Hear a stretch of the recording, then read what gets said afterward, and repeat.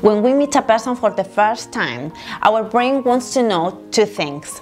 1. Can I trust this person? Here, your brain wants to protect you from harm.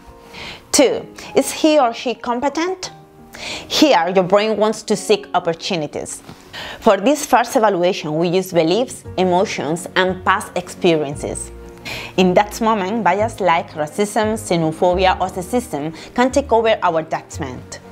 This is where we can be unfair and disrespectful. Here, we can lose the opportunity to win a great friend, a great employee, or learn something important. So, next time you meet someone new, acknowledge that you know nothing about him or her.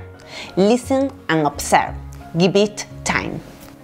Perhaps you are in the presence of a genius, or your next best friend, or someone that in the future will save your life.